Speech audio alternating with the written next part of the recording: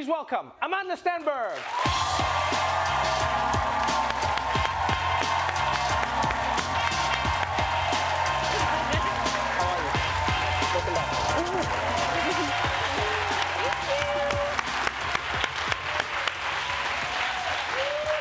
Amandla, welcome back to the show. Thank you. Thanks for having me. It's great to see you in person again, you know, in real life. Last time we saw each other was during the pandemic. It was like a FaceTime last time that other people just got to witness. Yes, and now they're here in person. We can touch each other, we can feel each other.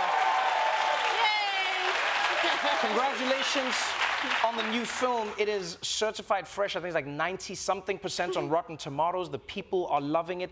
And I've seen horror movies. I've seen comedies.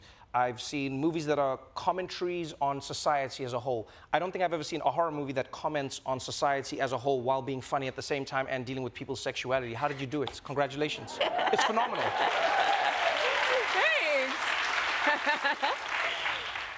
Yeah, it's definitely a mixed bag of a film. And we were nervous about the tone at moments, but we just want people to have fun. I feel like the easiest way to deal with the ugliest parts of ourselves is to have fun while dealing with those things. I like that. We tried to approach it like we were just making a purely dramatic film. I love that. Like nothing was funny about the situation. The thing is that we were playing terrible people who don't know that they're terrible, and that is hilarious. It really is. And so that was what we were going for. We had to authentically be the worst people ever.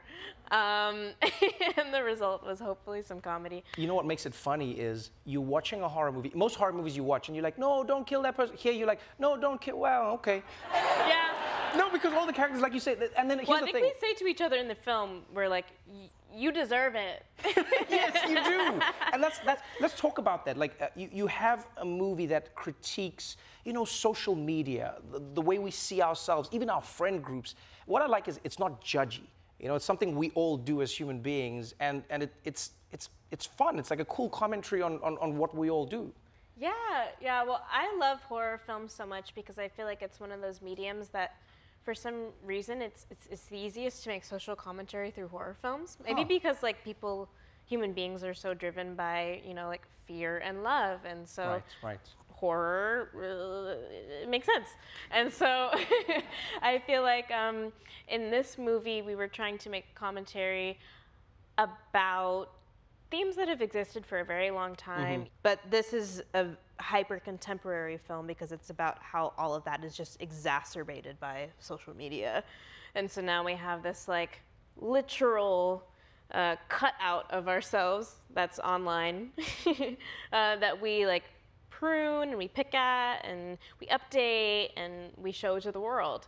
And so we're kind of trying to make fun of how ridiculous that is. And you're one of the few people I've known who, for as long as social media has been around, you've always commented on this. You're barely on social media. You post now and again. But one of my favorite posts you ever created was, it's you wearing like a really revealing outfit and you're playing like a really sexy song. And this is when they were taking, you know, women's posts down. They're like, you can't have that post, you can't have that post. And then your post was, I've read that if you type #ad in the caption, they don't pull it down. Yeah. And they still haven't pulled it down. Yeah, I've actually had a couple videos of mine banned on social media. Yes. I primarily use TikTok now because I was just, you know, posing in an outfit, and it said that the content was sexually explicit. Right. Even though there was no part of my body that was actually showing, like in the video.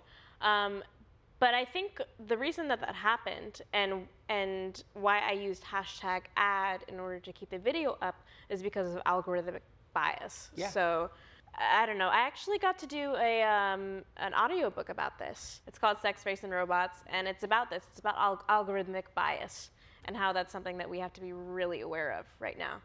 You've been aware before a lot of people, and I think that's why you're successful, not just in what you make, not just in what you do, but in who you are. Amandla, thank you so much for joining me on the show again. Thanks. Congratulations on an amazing film. Bodies, Bodies, Bodies will be in select theaters this Friday, August 5th, and nationwide, August 12th.